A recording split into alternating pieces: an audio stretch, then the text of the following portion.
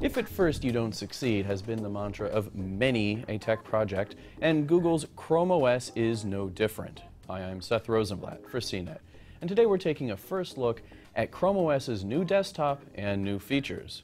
This is the new default desktop for Chrome OS.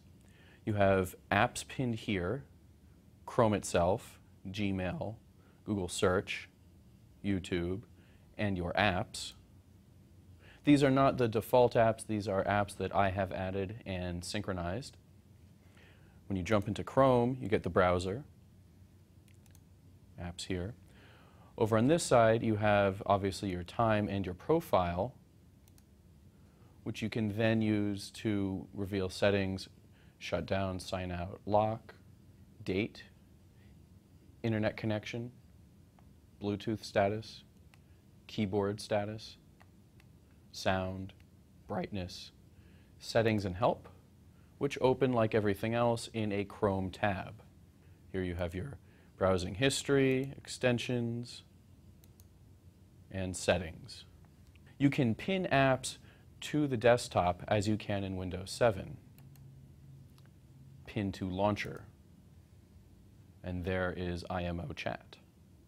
In any Chrome browser, if you go to the wrench and go to About Chrome OS, you can see the version of Chrome OS that you're running and the channel that you're on.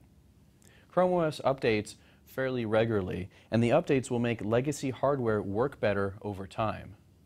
The new Chrome OS supports a wide range of files, including DocX, Doc, PowerPoint, PDF, spreadsheet, and zip files. Still, Chrome OS is really meant for those people who love their Google accounts.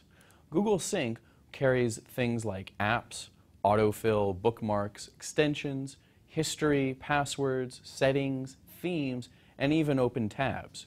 If you're worried about security, you can choose a two-factor authentication. You can print in Chrome OS 2 using either a local printer or print to your local FedEx office. The past year's worth of updates to Google's Chrome OS have made it much more viable as an operating system that you can live with day in and day out. However, it's still extremely tied to Google's ecosystem, and so it's really for those people who just cannot live without the Google.